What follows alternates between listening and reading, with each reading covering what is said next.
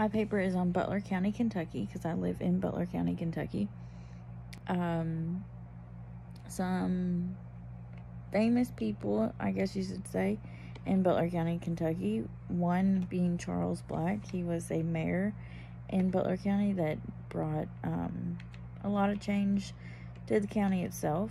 Some of the documents I put into my paper was from my own family, because my family is from Butler County, Kentucky. I was not born or raised in Kentucky at all, but interestingly enough, my roots are in Butler County.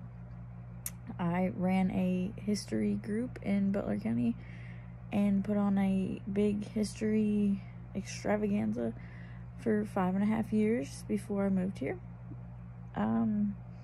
Some interesting facts is the waterways in Butler County with the Green River used to be very prosperous. Used to be the only way to get around in Butler County, because the Green River goes from the backside of Butler County all the way around through Butler County and then out to Muhlenberg County.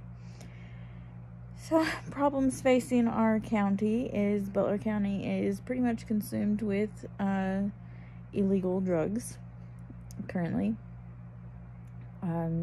Not really to burst anybody's bubble, but Butler County is not a good county for kids because there's nothing to do. There's nothing to do for teens. There's really nothing to do for adults unless you're old and you just like doing nothing. A lot of people do go to Owensboro or Bowling Green just because there's nothing to do in Butler County.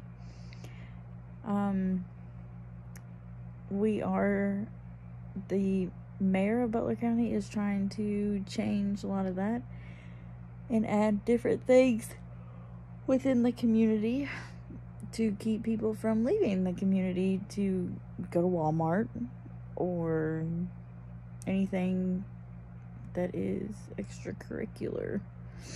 That's all I got for you in Butler County. If you're interested, please read my paper.